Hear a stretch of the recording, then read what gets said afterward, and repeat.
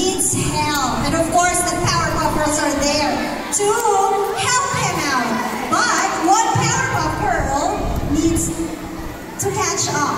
So can you help her? Who wants to help the Powerpuff Girls? There you go. Okay, so here's the game. Who can you see? Who's at the top? It's? And then we have, and the one at the bottom is? Buttercup, that's right. Now, can you see the arrow at the top?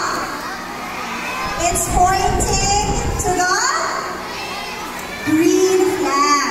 Look what will happen after we click on the green flag. There you go. So, what's happening? The Powerpuff Girls are flying. Alright, now let's see what's going to happen. Everyone say up, down. One more time. Up, down. Alright, what's happening with Bubbles? Can Bubbles follow? Who says she can follow? She cannot, right? So whenever somebody presses up, the two Powerpuff Girls can follow, can also go up. And then when somebody says down, they can go down, but not Bubbles, okay? So we need to help Bubbles follow those instructions. Is that alright? Yes? Okay, so this is what we are going to do. Listen, this will be our very specific or clear instructions for Bubbles. So first, when the green flag is clicked, Bubbles has to stay in front of the background so that we can see her. And then, she needs to go to a specific position. So you see the X and Y there? That means a certain position where, so that she can stay behind Blossom and above Buttercup. Alright?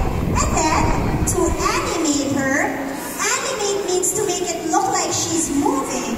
She needs to change from costume or Bubbles 2 to Bubbles 3. It has to be forever. That means it's going on all the time. And then, Bubbles needs to follow Blossom. So when somebody presses the up button, she needs to go up vertically by 10 units. Alright? And then when somebody presses the down button, she needs to go down vertically also. That's why it's -10 because she needs to go down. Alright? Now, again, what language is this? Scratch. English. Again. Oh, blast. Our character cannot understand that. Alright? That's why we need to turn these instructions into a program. And that's when coding comes in. We will use blocks. Everybody say blocks. Codes. Program. And that's what we will see when we show you the Scratch platform later. But for now, of course, everybody will have to help out, alright? There will be puzzle pieces given to each team, and each team will have 12 players, okay? The fastest team to complete the puzzle will win this game and will join me here on stage. Okay? We only need 12.